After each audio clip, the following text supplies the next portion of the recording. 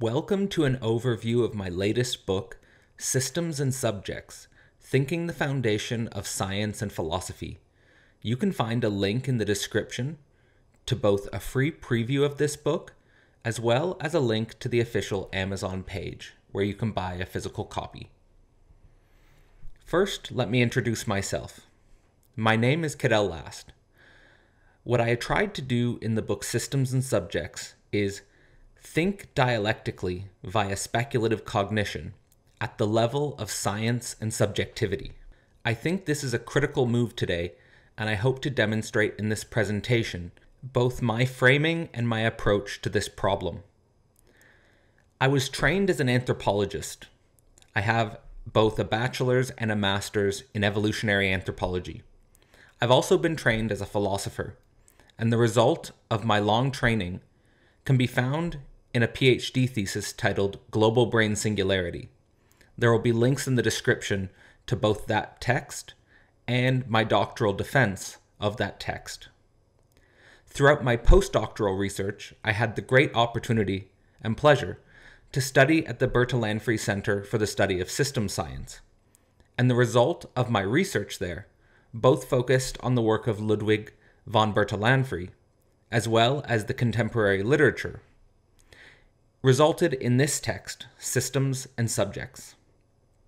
I think that this is necessary for our time, to think at the relation or the gap itself between complex systems and phenomenologic of subjectivity itself.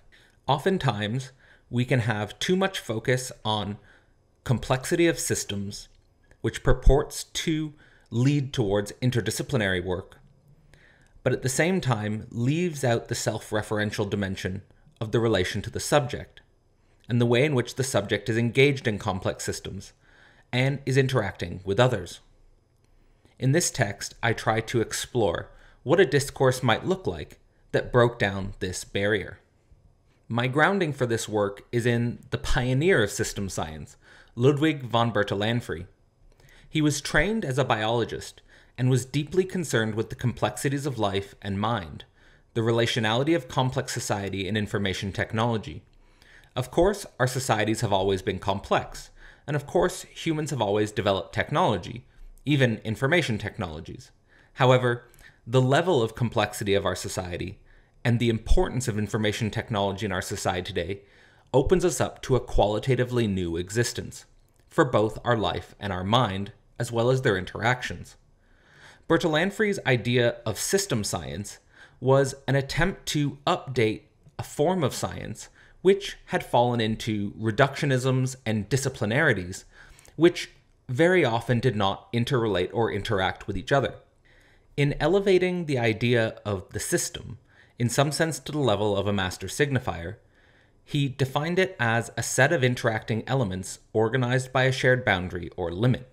In forming a science which used this concept, his hope was that forms of science which had no grounds for discursive interaction or meaningful interaction would all of a sudden find exciting new frontiers. They would find ways in which their boundaries or limits could operate and organize in new ways, producing new knowledge and more accurately representing the complex society governed by information technology that we live in today. However, I wasn't only inspired by Ludwig von Bertalanffy's idea of system science. For a long time, I've also been influenced by continental philosophy.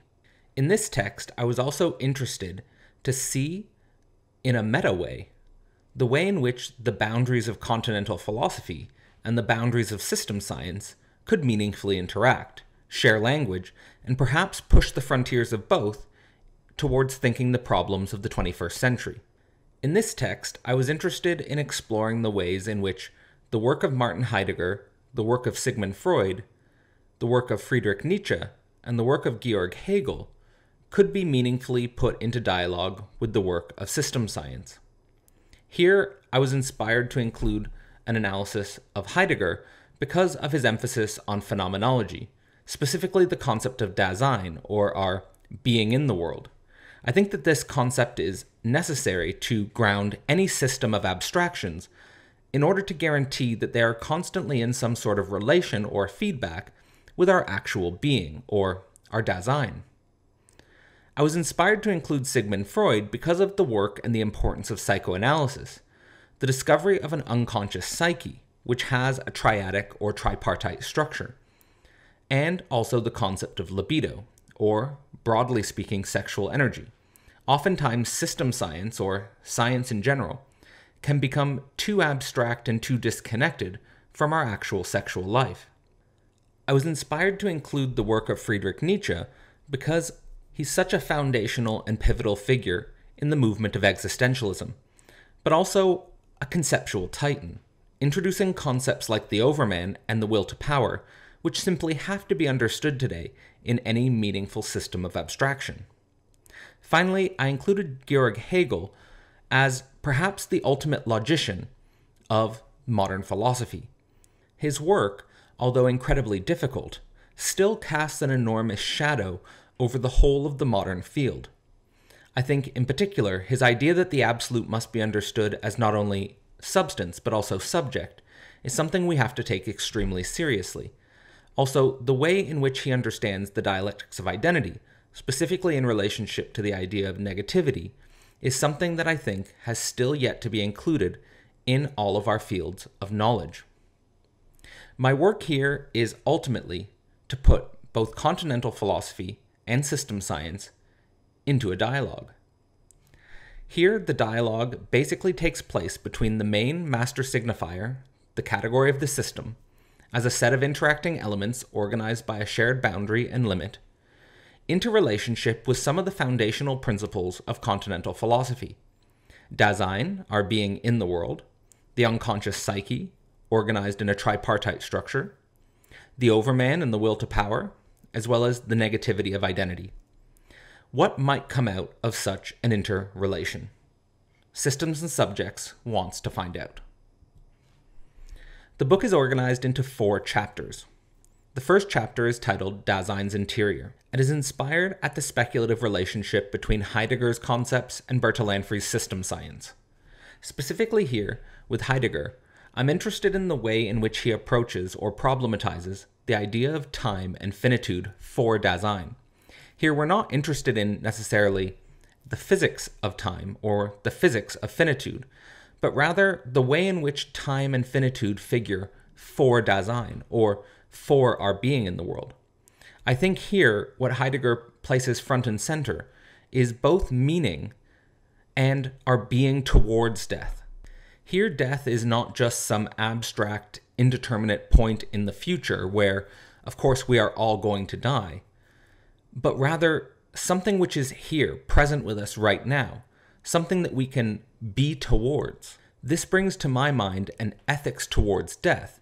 How do I want to live now in a towardsness towards death? This is key for representing being's meaning, and requires that we include, for Heidegger, a pre-ontological, pre-cognitive, and pre-linguistic disposition towards ontology, cognition, and language. It requires that we think about the before of ontology, the before of cognition, the before of linguistics, as opposed to perhaps statically identifying with a particular ontology, a particular form of cognition, or a particular linguistic frame. Here, Heidegger calls us to think about the way in which there's a gap between our given ontologies, what we presuppose about cognition and language, and in this way, the analytic of Dasein is much different than conventional sciences, like, say, physics, biology, or anthropology, where physics, biology, and anthropology all have certain ontologies, certain cognitive presuppositions, and certain language games which regulate their interaction. The analytic of Dasein has to work from the being in the world. It has to engage questions of physics, biology, and anthropology from that perspective, and therefore opens up questions of fundamental ontology, not just a language game within a certain discursive horizon, but rather the discursive horizon as such. We very rarely ask ourselves what the relationship is between fundamental ontology and the meaning of our being. But I think Heidegger, and specifically with this focus on Dasein's interior, forces this question upon us and is an interesting way to start to put continental philosophy into relationship with system science. Here, Bertalanffy is an intriguing character. In his system science, he formulated the idea of equal final pathways. Equal final pathways basically means that although we all have different beginnings, we all have different origins, we are all born, or in Heideggerian language, thrown into different places and times. We all confront the same result and the same outcome, although inscribing our own difference into that same result or outcome. In other words, we are all going to die. We all have the chance to develop a disposition or a being towards death. But the result of taking up that burden or taking up that responsibility of being towards death will lead to the introduction of a new difference. We will all die in our own way, even if the horizon is one we all share. While navigating our equifinal pathway, I think that for Bertalanffy's perspective, the idea of feedback is absolutely central. This might mean in a Heideggerian sense that our logos, or our ontologic, requires constant feedback with the being of Dasein. We have to make sure that we do not get caught up into any logical framework or ontologic, that our cognition and our language does not remain stuck, as it were, in a static image, but in a constant relation with our being in the world. In affirming this very gap between logos and Dasein, we might open up what Bertalanffy would call negentropic meaning. Negentropic meaning would be Bertalanffy's response to the idea that we live in an entropic universe, the idea that we live in a universe which is inherently tending towards disorder. The idea of negentropy can be defined as a negative entropy. Negative entropy would mean that you construct order out of chaos, or that's one way to frame it. The idea of constructing order out of chaos or order out of disorder is, for Bertalanffy, the location where meaning can be derived, in the very process of Dasein's unfolding to itself. This means that, for Bertalanffy, we are participating in an open constructive mystery. Although it appears that the universe is heading towards disorder, the appearance of ourselves, the appearance of historical subjectivity, presents a constructive mystery that in our very engagement, in our very courage to confront disorder, in our very courage to generate order out of disorder, that is, to become negentropic beings, or even better, negentropic meaningful beings, our process, the mystery of our process, opens us to a horizon which might be the exact opposite of total disorder. It opens us to new, qualitative, higher order realms of being. In the second chapter, Historical Metapsychology, we shift our focus from Heidegger to Freud. Freud here is an incredibly interesting intellectual figure to situate an analysis of Dasein, namely because for Freud, he was interested in our psyche's being in the world from the perspective of the unconscious. The unconscious here is not understood as a reservoir of wild instincts, but rather rational thought and speech. In other words, psychoanalysis introduces a short circuit between what we commonly think of as our rational cogito and our animal being, or our instinctual drives. For psychoanalysis, we have to think about the way our animal instincts are being filtered through our rational cogito, and the drive as such is itself rational, something which thinks and speaks, but in a tension with our rational cogito. This introduces us to the way we might think about the mind within the libidinal universe. What is presented to us is a type of binding problem for the instincts or the drives. This binding problem is, in one sense, the lack of the perfect other. The lack of the perfect other which would hold or contain the excess or our free energy of libido. That there is no other, or there is no permanent solution, is that analysis itself is the tarrying with a binding problem, or tarrying with the excess of free energy, of our libido itself.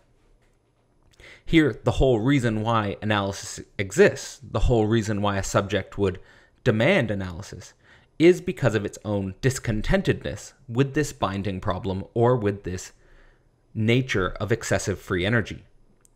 Here, searching for a type of super-egoic injunction or a super-egoic container could lead to excessive prohibitions on the excessive free energy and or an excessive demand on enjoyment of this excessive free energy. Of course, there are also paradoxes, like an excessive enjoyment of prohibition and or an excessive enjoyment on breaking or transgressing prohibitions. This nature of the subject within civilization is one of the ways in which we can situate Freud as a thinker of historical metapsychology. Where Bertalanffy comes into the picture is that his work, specifically on the nature of system science, always operates on the level of the symbolic drive. In other words, for Bertalanffy, the drive is not between a biological instinct and a static cognition. The symbolic drive is something which always already has to process biological instincts. We have to understand the systemic relationship between our instincts and our language. Here, we are always left with an unknown reason, which governs the process of individuation. So, for Bertalanffy, actually engaging in the unknown, rationally, is what will help us in the process of individuation, the process of cultivating our psyche for being in an extremely complex world. What this necessitates is a form of knowledge, and here for Bertalanffy, system science is that knowledge, where we can think about intensity and strong relationships. Intensity and strong relationships for Bertalanffy are fundamental to thinking systemically, fundamental to thinking in terms of complexity. Here, Bertalanffy's personal goal was to oppose scientific reductionism, which tried to predict phenomena based on the condition that it reduced phenomena to isolation or weak relationships. When we're thinking in terms of intensity and strong relationships, we lose the capacity for precise prediction and are open to a new level of uncertainty where the best our psyches can do is anticipate. So for Bertalanffy, thinking in terms of intensity, thinking in terms of strong relationships, is something which fits very nicely with both thinking about the psyche as a tripartite structure that interacts very strongly internal to itself, but also thinking about some of the core materials of analysis, like familial relationships, friendships, and intensive group formations. Here, Bertalanffy was adamant that we have to think the tension between system and subject. We have to think about the way in which processes of individuation both require society, both require community and groups and ideology, and on the other hand, how these very groups, ideologies, and systems can become a form of parasitic, systematic automatization of a free, unfolding process of individuation. Although Bertalanffy was thinking in terms of the social systems of his time, which were dealing with political struggles that are perhaps quite different from our time, the same principles which Bertalanffy was thinking in the system science can be thought in regards to our 21st century social environment. Moving on to chapter 3, the focus shifts to Friedrich Nietzsche. Nietzsche is perhaps one of the greatest existentialist philosophers, and one of the most influential philosophers in general of the entire modern world. Nietzsche's philosophy at its core is about the death of God. It's basically about the missing or the lacking other. For Nietzsche, this was not a cause for celebration, but the cause of an enormous concern. And that concern was related to the imminent politico-theological problems that will emerge in the gap of the death of God. In some sense, you could see Nietzsche as a prophet for the 20th century, where enormous political struggles operated on the meta-horizon of human society, between fascism, communism, capitalism, as well as various religions within the context of a global theology or a global religiosity. Nietzsche's central concept, the will to power, is here operating within this gap. And in this gap, the entire relationship between historical subjectivity and the way we think about knowledge, truth, and self-overcoming for a higher power has to be understood or situated within the very historicity of the will to power. Here there are often many confusions about the nature of the will to power. The will to power is not the will to overpower other beings, although this is perhaps how it is most often expressed by ordinary consciousness, or what Nietzsche will often refer to as the rabble, or the political wise men of his day. However, the will to power in itself is first and foremost about setting and overcoming one's own limits, about striving to expand one's own boundaries. And in that sense, there is a deep conversation to be had about the nature of the Nietzschean self and the emergence of system science in the 20th century. Ultimately, for Nietzsche, the goal and the value of the will to power, the goal and the value for the human species, was the very overcoming of the boundary or the limit of the human being itself for the overman.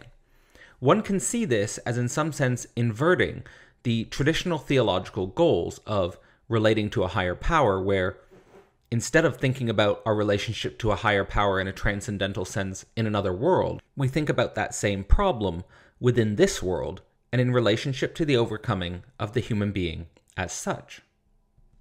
This is opening a really interesting conversation with Bertalanffy's system science, because for Bertalanffy, the birth of systemics, or systemic thinking, is the birth of a meta-science which is not only necessary, but also imminent in the condition of death of God philosophy, or the absence or decline of religion in the modern world. This meta-science is not trying to deconstruct or abolish reductionist science, but rather a meta-science which can include within itself subjectivity, and thinking in terms of a sort of circular feedback between systems and subjects. In many ways, the concrete knowledge practices that emerged within the meta-science took on the name of cybernetics, and cybernetics, as is well known, started to approach questions and problems and puzzles which seemed to reflect earlier theological questions, problems, and puzzles, but from a scientific perspective, involving purpose, feedback, and general systematization. Here, the problem of time becomes central, and specifically the arrow of time. Here, we could connect this idea to Nietzsche's will to power, that ultimately we cannot will backwards. We are in an irreversible temporal process in relationship to entropy, or in relationship to the decay of physical matter. The will to power, however, is also the will to overcome the limitations of nature itself. The will to power is always transgressing, always transcending, and always going beyond itself. Here, the idea of the will to power fits very nicely and very interestingly in a thermodynamics of time that makes sense for both system science and cybernetics.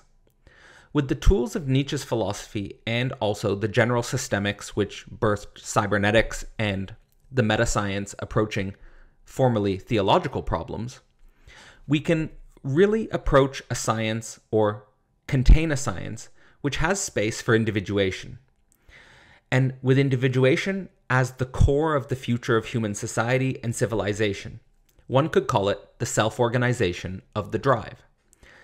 As is well known in contemporary science, self-organization has become its own type of master signifier, where we think about self-organization as itself the positive opposition to entropic decay. Instead of the tendency of things to disorder, we have the tendency of things to self-organize in a unique pattern, to maintain internal to itself its own drive. For Bertalanffy, on the human level, this was going to help us think about processes of individuation, and ultimately to avoid a type of reduction of the individual to parasitic social systems which tried to automatize or tried to automatically program and predetermine the individuation process, which was itself open-ended and which was itself unpredictable, something which could only be anticipated but never absolutely reduced. Finally, we focus on Chapter 4, titled The Conceptual Absolute. Here we introduce Hegel and Hegel's relationship to Bertalanffy. Hegel is perhaps the greatest philosopher of the modern world, and his philosophy, in some sense, still casts an enormous shadow over all of modern knowledge. For Hegel, we had to think about the absolute not only as substance, but also as subject. In other words, we're not just thinking about a pre-modern mythical or mystical substance, but also the way in which this pre-modern mystical or mythical substance becomes the modern free subject, opening up the question of rights and individual rights, which are so crucial for processes of individuation, and also critical for the maturation of the human species as a whole. When we are only thinking about the absolute as a substance, we can forget about developmental processes of maturation and individuation. When we think about the absolute as substance and also subject, we can no longer ignore this question. We also have to think about the very developmental processes of individuation and subjectivity. This requires a type of growing up in the confrontation with absolute negativity, that our identity is never complete, but always open to processes of becoming what it always already is. There is a fundamental relationship between being and nothing, or identity and non-identity. And understanding the relationship between being and nothing, or identity and non-identity, is crucial to understand the becoming of the absolute as substance and also subject. Here we open up to the possibilities of concrete determination, as opposed to simple abstract universal determination. When we're thinking in terms of abstract universal determination, we miss this dimension in which the universal moves through the particular to the singular form of subjectivity. When we move from the abstract universal through the particular to a concrete singular form of historical subjectivity, we are thinking about not just determinism in a physics framework, but the concrete determination of historical subjectivity itself, its unfolding individuations, and its real of freedom. In relationship to Bertalanffy, we can here think about Bertalanffy's own form of conceptual realism, where material substance, however it's systematized, whether it's systems in terms of physics, systems in terms of biology, or systems in terms of psychology and sociology, these systems are always in relationship to an abstract subject. In other words, there's always a relationship between system and subject. Here, the subject has to confront its own abstract death, or the death of its own abstract universality. Here it is not that we cannot construct, or that we are not constructors, but rather we have to understand the way in which what we can construct is always found in its own limitation, that everything we construct will eventually succumb to its own finitude and mortality. One of the paradoxical shifts in understanding this is that what is perceived as a negativity or a limitation, our own finitude and mortality, becomes itself an enormous liberating power, where we see that the becoming of reality as such, or even becoming as immortality, finds its power in limitation and finitude as opposed to running away from it. In finding our strength in limitation and finitude, we start to become determined. This is not a determinism of Newton, but a process of determinism which includes a process of genuine open-ended becoming. Positive existence is the result of a long, concrete work of a self-conceptual process. We find ourselves at this historical moment as the result of this long process. However, and at the same time, we must participate in this process. We must learn what our own self-limitations are. We must learn our own thrownness into the historicity of our condition in order to carry on our great tradition, not only as human beings, but also in overcoming human beings, not just in reifying our positive identity, but engaging in the negativity of our identity for the mystery of reality itself, or in Heideggerian sense, that Dasein must confront or open to the way our meaningful being is in relationship with questions and problems of fundamental ontology. Here, the work of Bertalanffy and the emergence of system science, as well as the history of continental philosophy, expressed in this book through the work of Heidegger, Freud, Nietzsche, and Hegel, can help us to confront this mystery with a set of tools, a set of concepts, and a set of methods that will allow us to think in a new way, to to think about the interconnections of being and also our relationship to being without either falling on one side of two extremes. One side being a type of reductive scientism, which is isolating parts and unable to really confront strong, intense relations.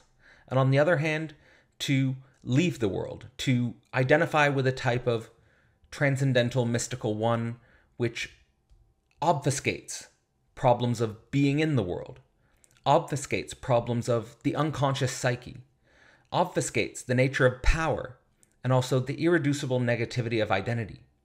If we're willing to take the history of continental philosophy seriously, and if we're willing to put it into conversation with a new form of science, specifically a system science, which is not just thinking in terms of reduced substances, but thinking of their interconnection, thinking about general systemness, I think that a whole new way of seeing the world, the whole new way of seeing each other, is bound to emerge as a result.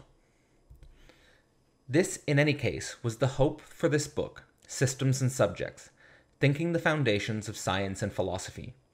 If you're interested in diving into the specific details of this book, which are only outlined in a general framework in this presentation, you'll find a link to both a free preview of the book as well as a link to the actual book itself in the description below.